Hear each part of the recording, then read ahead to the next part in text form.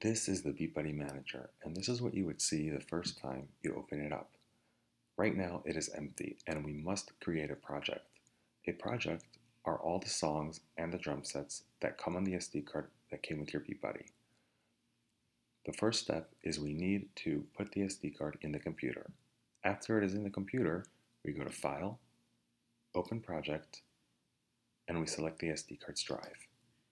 It will load it directly from the SD card to the BeatBuddy Manager.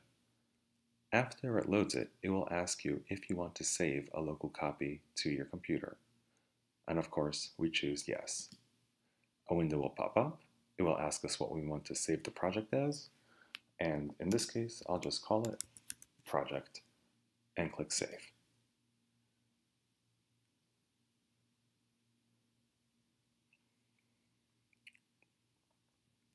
After it saves the local copy to your computer, it will ask you if you want to link it for future synchronization. Synchronization is the ability to apply the changes that you made in the project to the SD card. And so we're going to choose yes.